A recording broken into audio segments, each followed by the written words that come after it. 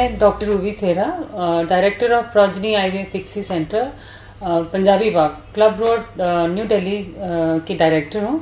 और हम इस सेंटर को 32 ईयर से चला रहे हैं।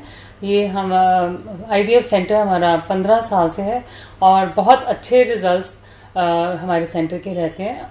इसमें पेशेंट्स हमेशा जब भी आया है खुशी से ही गया है वापस। और हमारी सक्सेस रेट जो है वो अप्रॉक्सीमेटली 40 to 50% है। IVF जो है एक बहुत ही सिंपल प्रोसीजर है और मोस्टली लोगों के मन में इसके बारे में काफ़ी मिथ्स रहते हैं कि ये बहुत पेनफुल प्रोसीजर होगा, बहुत एक्सपेंसिव होगा, बहुत टाइम कंज्यूमिंग होगा, या इसमें बहुत ज़्यादा रेस्ट करना पड़ेगा। इसमें जो इससे IVF प्रोसीजर से जो बच्चे होते हैं वो क्या नॉर्मल होते हैं कि नहीं, कहीं मिसकैरेज रेट तो ज़्यादा नहीं होता। पर ऐसा कुछ भी नहीं है।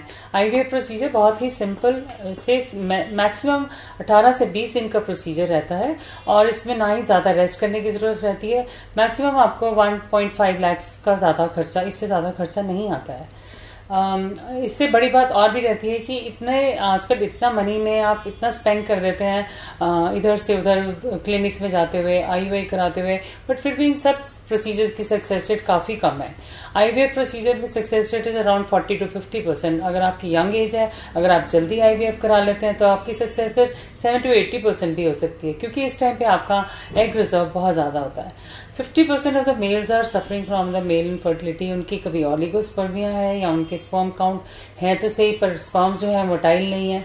ऐसे में हमारे पास एक स्पेशल प्रोसीजर होता है जिसको हम ICSI कहते हैं। ICSI is the full name of the ICSI is intracytoplasmic sperm injection.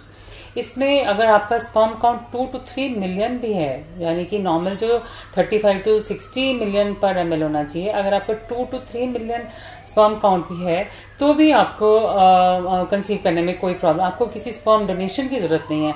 आप अपने ही स्पर्म से IVF प्रोसीजर करा सकते हैं। इसमें क्योंकि हमें एक एग के लिए एक ही स्पर्म की जरूरत होती है।